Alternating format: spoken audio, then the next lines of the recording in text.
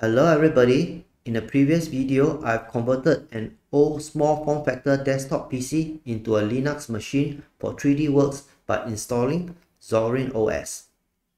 This video is a continuation of that series.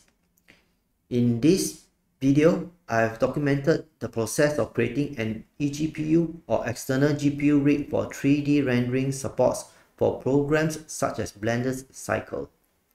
The rig will work with other operating systems such as Windows as well. Before I proceed, I would like to make a disclaimer here. That is that I am not liable for any damage that may arise from the outcome should you decide to build something similar by following this video. You assume full responsibility for the risk involved, as I cannot guarantee that it will work for you. Okay, let's start. Basically, this rig consists mainly of a mining riser set, a GPU or video card, a PSU or power supply unit, a case fan, and a desktop casing. Please ensure that the equipments are powered off before doing any assembling work, and that you are properly grounded. For the GPU, I use a Nvidia P106 mining card. This card is very similar to the GTX 1060. However, it is a stripped down and cheaper version that is without video outputs, and I was able to buy it cheaply. In order for the PSU to be able to be powered without a motherboard, the 12-pin connector should be tweaked. That is, in my case here, the third and fourth wire connection corresponding to the black and green wires has to be connected. I use a short wire as shown in this video to achieve that. The desktop case fan comes with Molex connection for connecting directly to the PSU. Your PSU or power supply unit should have the relevant power specification and connectors. In this case here, I have a 6-pin connector for the P106 GPU.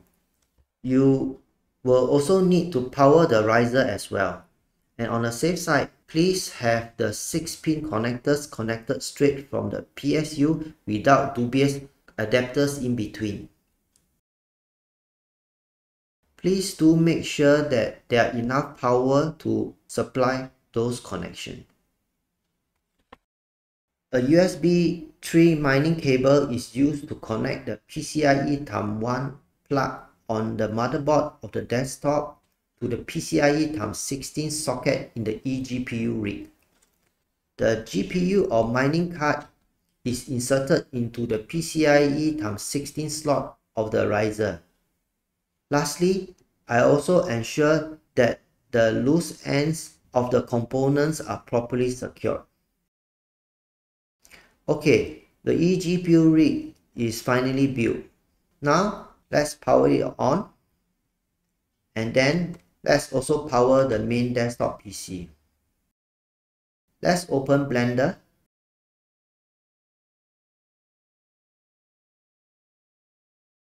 And you can see that P106 external GPU is detected. I'm going to disable this option now. Let's explore rendering results without and with GPU support.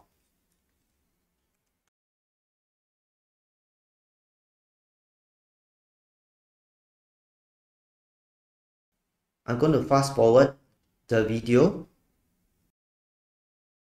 Okay, as you can see, without eGPU, the render took approximately 1 minute 50 seconds.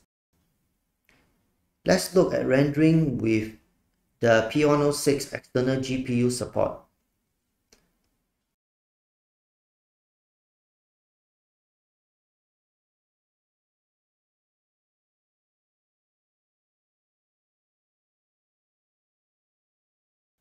I'm going to fast forward the video. The render is approximately 20 seconds. Now, that's a huge improvement. Again, I would like to stress that you Assume full responsibility for the risk involved and your own safety when handling electrical stuff. Okay, that's all for this video. Hope that is useful. If you like to see 3D and CAD related stuff, please do consider subscribing to my channel. See you. Bye.